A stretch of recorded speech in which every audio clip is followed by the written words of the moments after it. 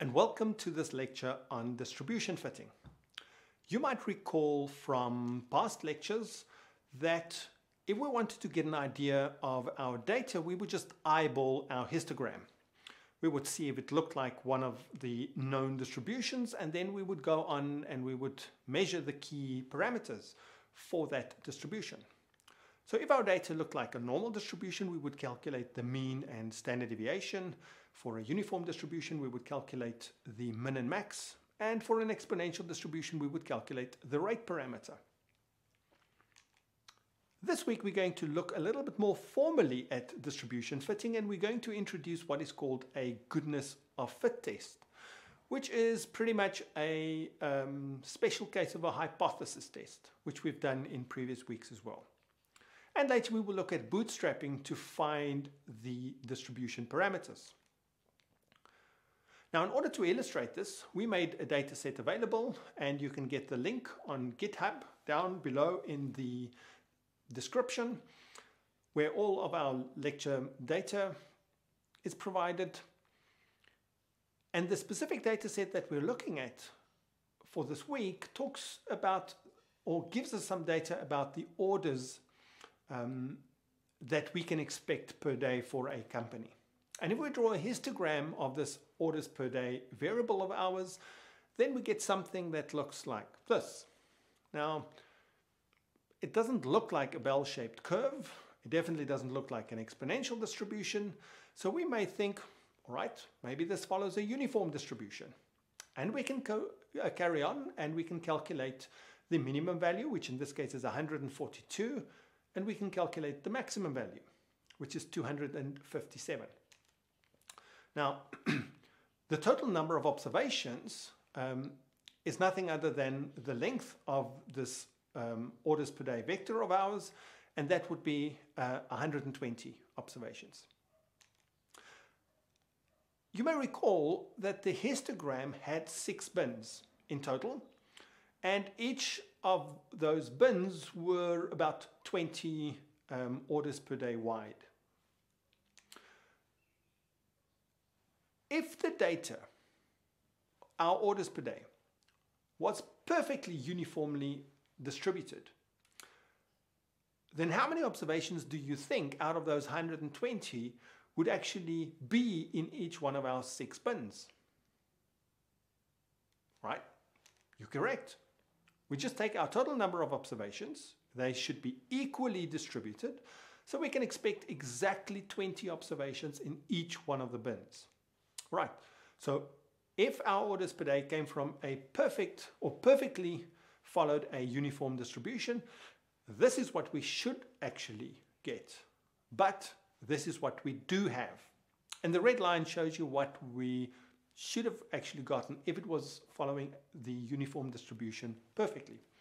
So we see that although we expected 20 observations in the bin between 140 and 160, we actually only observed 19. Between 160 and 180, we expected 20, but we got 25 observations. Now, the logic behind fitting distributions is that after we kind of just view our data and we assume that this random variable of ours actually follows a specific distribution. And we state that as our null hypothesis. The variable, our observations, follow this assumed distribution, and the alternative hypothesis is that the variable does not follow this specific distribution. Now, the question then becomes is, do we have sufficient evidence against the null hypothesis? Can we prove beyond reasonable doubt that the null hypothesis is actually wrong? Now, is this correct? Why not do the following and say that the null hypothesis is that the variable does not follow the specific distribution, and the alternative hypothesis states that the variable follows the distribution? And the answer is that the burden of proof is too high, and then we may never be able to reject the null hypothesis. All right, there's a typo. That should be H0 that we're rejecting. Now, many distributions have quite similar shapes, and often fitting any of them is good enough for our planning purposes. So at least what we want to do is we want to be able to eliminate distributions that clearly do not belong and that will really give us bad results. So this may actually be good enough for our purposes. So in order to perform the hypothesis test, we need to calculate the p-value. And for that we need two things. We need what we call the chi-squared value, spelled C-H-I, and we also need the degrees of freedom, and then we can calculate the p-value. All right, so what is this chi-squared value? Well, it is the sum, essentially, of the squares of n independent standard normal random variables. What do we mean with that? If we have a look at what this z squared actually means, you may recognize it from past hypothesis tests that we've done. We look at each bin, we sum over all of our bins from 1 to n, and for each bin we actually say, what was the bin count that we've observed minus what was the bin count that we expected. We take the square of that and we divide it by the by the expected bin count for that particular bin. And that's why we say it is the sum of the squares of n independent standard normal random variables. We can do this by hand, but it's much quicker to do this in R.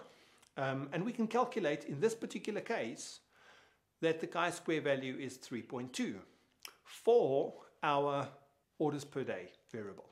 Now the degrees of freedom is the number of bins in this case, not the number of observations, but the number of bins, which is 6, minus 1, and then we get the degrees of freedom is 5. And then we can calculate the p-value to be 0.669. And we do that using the R script. And what this essentially does, and I'll show you the graph just now, is that we calculate what is the chance that we've seen such a large difference between the bin counts or more. The p-value we interpret in exactly the same way. The conclusion is we do not reject the null hypothesis because there's not sufficient evidence to say that the variable does not follow our uniform distribution. Right, so we interpret this p-value as the probability of having observed the differences in bin counts that we've observed while the data actually follows this uniform distribution that we've estimated. That probability is 66.9%. So there's a pretty high likelihood. If it was over anything over 5 or 10%, depending on what your alpha value is, if it is greater than that, you cannot reject the null hypothesis. Anything smaller than, let's say, 0.05, and you can reject the null hypothesis. So this is what the chi-square distribution actually looks like. When we calculate the p-value, we are actually saying, and you'll note that I've kind of plotted the discrete values 0, 1, 2, 3, etc. because that's what we do with bin counts. They are, an observation is either in a bin or it isn't. So while the chi-square distribution is a continuous distribution, when we calculate the chi-square value, we're looking specifically at the exact bin counts.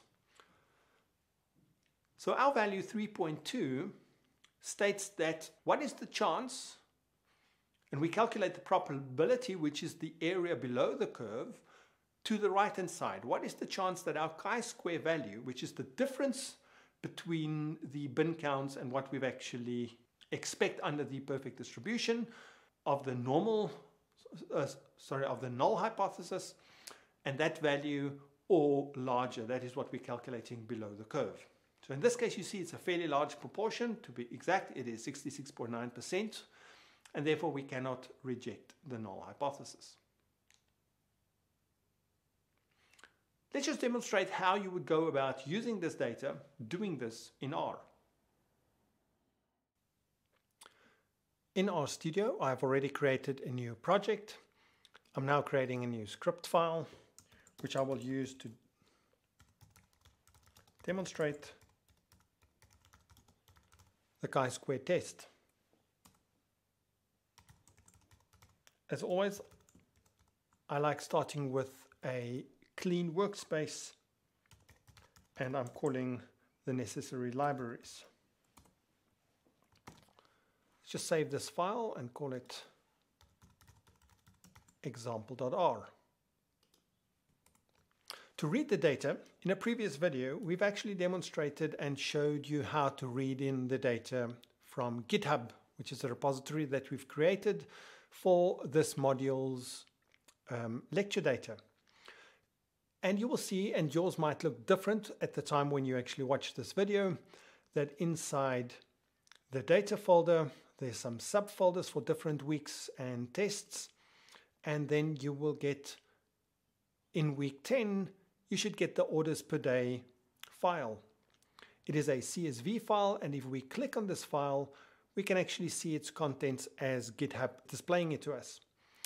Now, in the other video, the file was, I cannot remember, compressed, or it was too large to view online, and we showed a different way to actually get the URL. But in this particular case, you can click on raw. It will show you the data in its original unformatted form, and we are interested in that URL there at the top. So I'm just going to copy that URL, and in RStudio,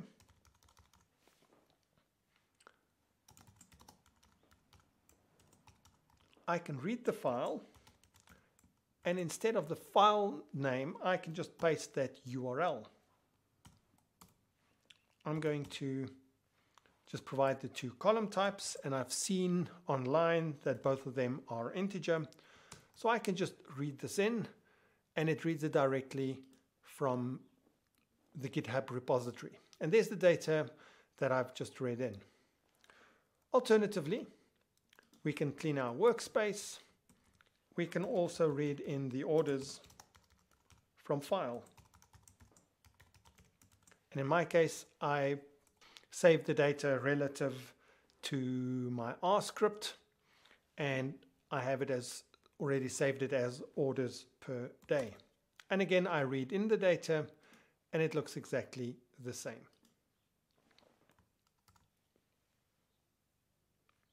All right. The data that we're going to look at here might look slightly different from what we've recorded in the video, and that is simply because we sometimes use different random seeds to generate the data. But here we see that the minimum value is 140 and the maximum is 260, but we still have our 120 observations. We can draw a histogram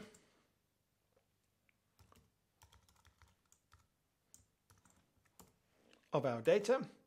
And if you do get an error to say that the figure margins aren't too low, it might just be because I've zoomed in this case, just so that you can see better. So I'm just going to zoom out a little bit. And then if I draw the histogram here, you will see that I can actually see the observations. It varies between 140 and 260.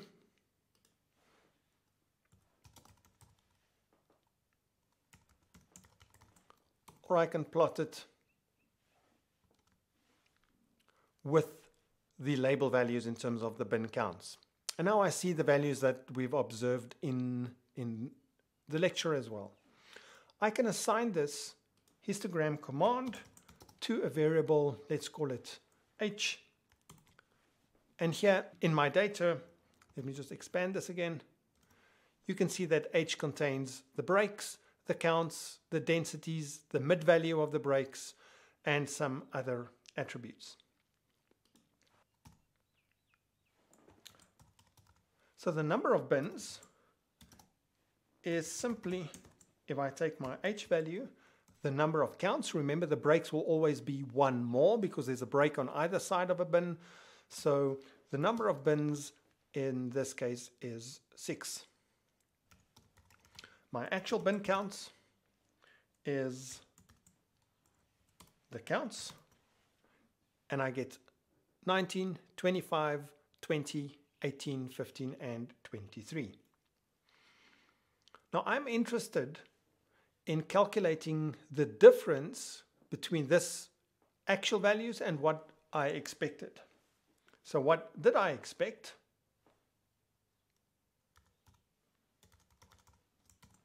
It's my number of observations of orders, which is 120, divided by the number of bins. So I expected to actually have 20 observations in each one of my bins. Right, so if I want to manually calculate chi-squared, I will calculate the sum over a whole bunch of things. And the bunch of things is actually the actual value, which in this case are 6 values, but we can do this in R, minus the expected value, all of the squared, divided by the expected value. And I want to take the sum over all of these. So actual is 6 values, but R will treat them one at a time. Expected is a scalar value, so it will always use the value 20. It'll take the difference, and it will divide by the expected value. So if I just want to execute and see what happens here in that specific portion, I can select it and just execute that specific value. And then I see that I get 6 different values. I get 1, which is 19 minus 20, which is minus 1. And if I take the square of that, I get 1. And then for the second value, I take 25 minus 20, which is 5. And I take the square of that, then I get the 25.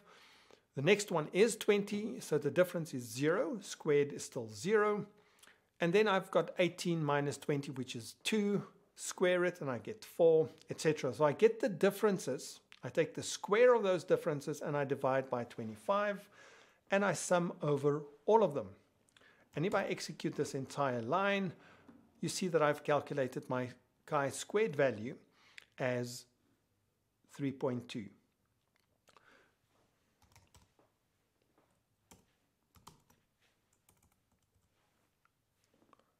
Next, I'm going to calculate my degrees of freedom, which is my number of bins minus 1. And now I have to calculate my p-value.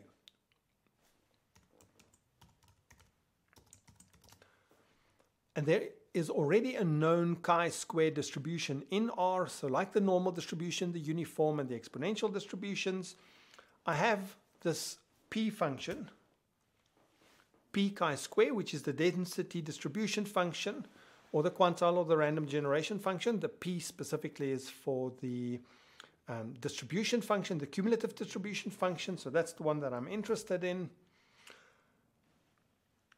For the quantile value of this distribution, I'm going to use my chi-squared value, which is 3.2.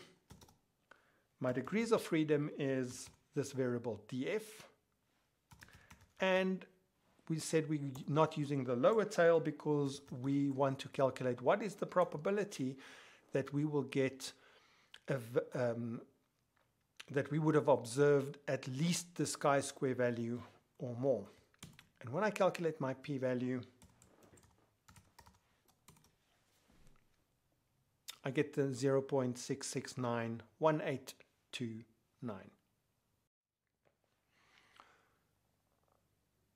So how do we go about repeating the test with other distributions? Now, the requirement for the chi-square test is that we need to compare the actual bin counts for a frequency diagram that we get against the expected bin counts for the distribution that we actually want to check. So with the chi-square dot test function, we just need the probability of an observation falling within that particular bin. Finding the actual bin counts is easy in R. You just come up with a histogram. And note that when you call the histogram function, it actually can give you back an entire object. And this histogram has a couple of internal variables. One of them is the counts. Another one is the breaks. Another one is the mid values of each one of your bins. So have a look at the histogram, and you will also note that sometimes we ask you in a question to say, check whether this distribution actually fits. We ask you to use a specific number of breaks or a specific number of bins. And for that, you will just need to pass that as an additional argument to your histogram function. Finding the probability for bins for the uniform distribution is actually then quite easy. We use the diff function, which just calculates the differences between values. And what are we calculating the differences of? Well, internally, we then pass the p-unit function, which is the cumulative density function for the uniform distribution.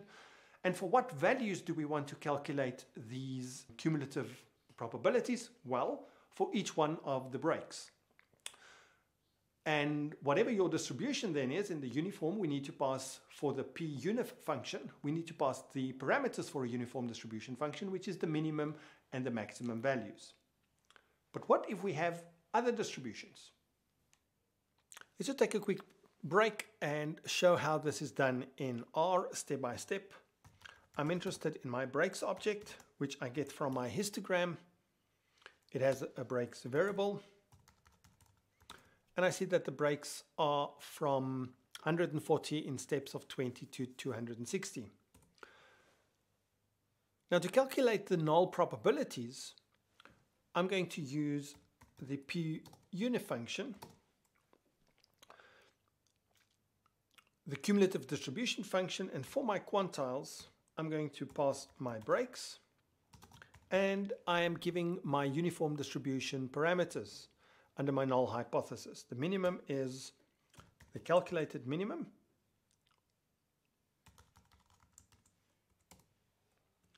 and the maximum argument is the maximum of my daily orders.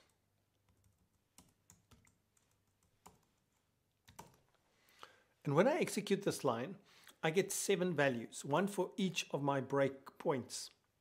At the first breakpoint at 140, the cumulative value says that there is a 0% chance that any points will fall at that value or lower, because this is in fact the minimum value.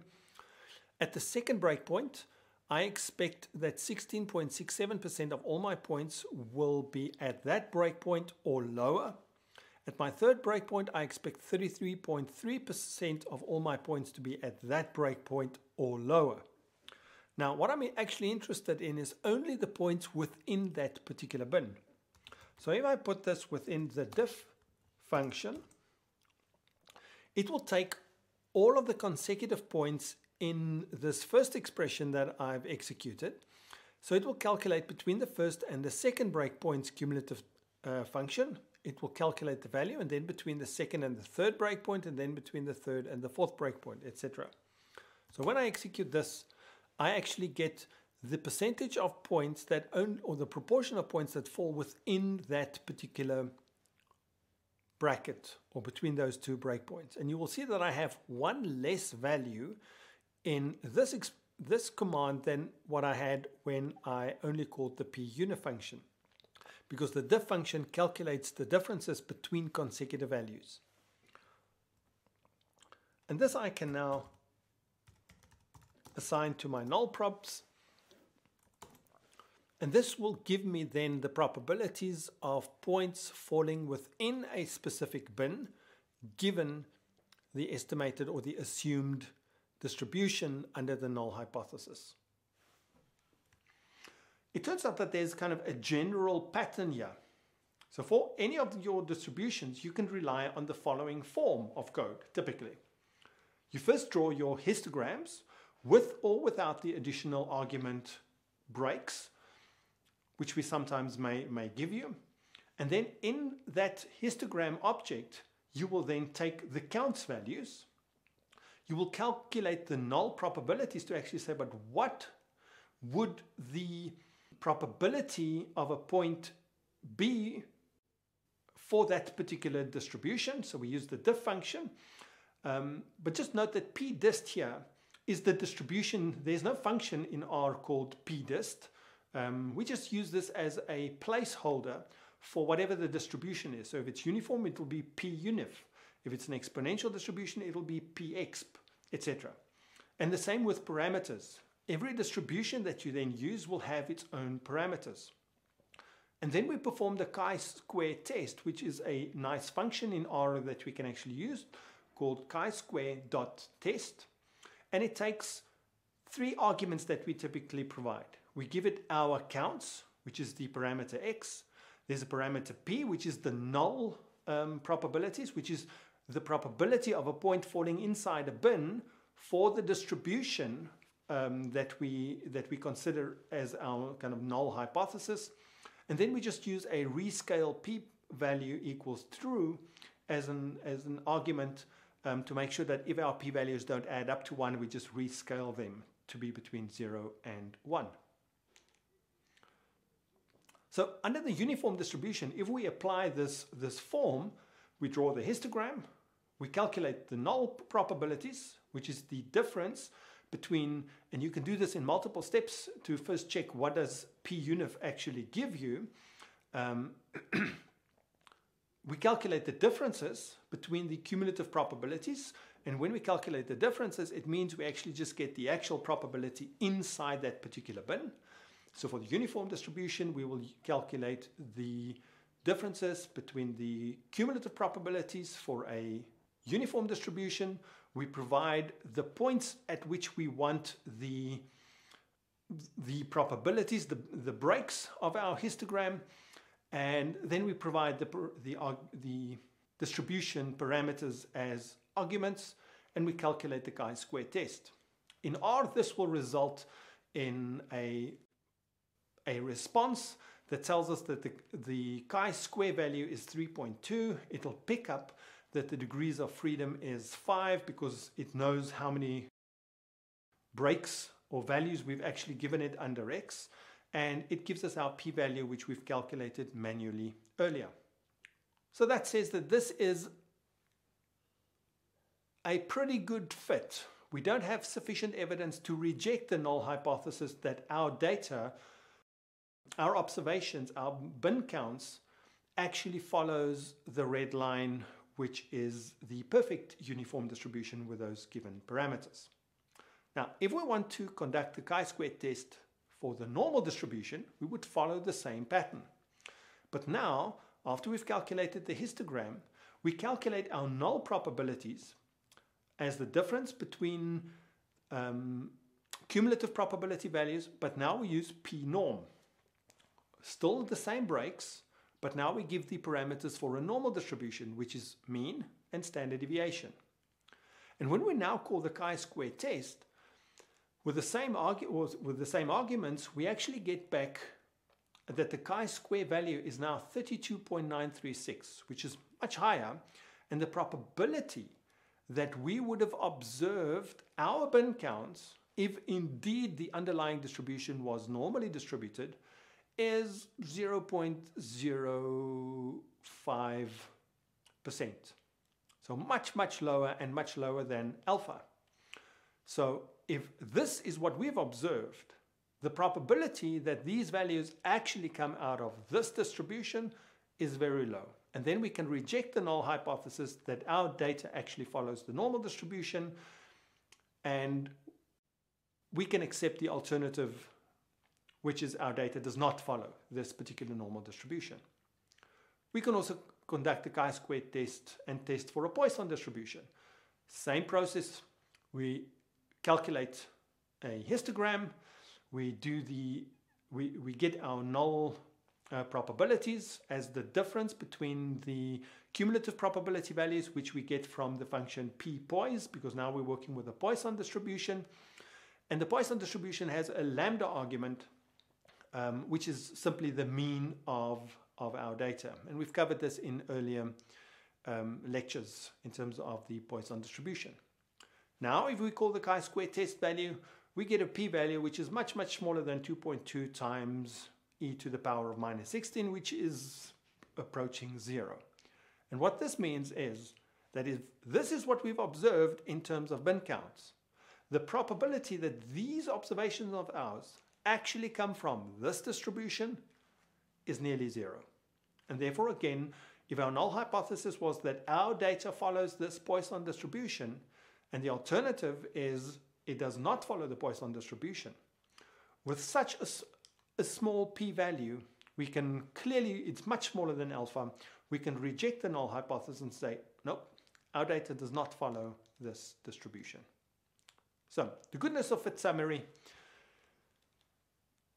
With a chi-square test, we can evaluate and at least eliminate those distributions that are clearly not appropriate.